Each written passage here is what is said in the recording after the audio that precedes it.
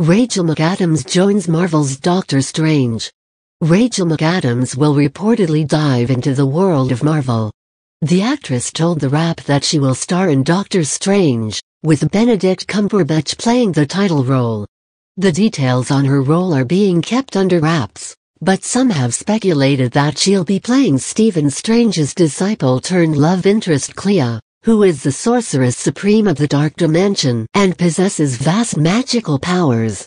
The Marvel film also stars Chiwetel Ejiofor as villain Baron Mordo, Tilda Swinton as the Ancient One, and rumors of Mads Mikkelsen in an unspecified role.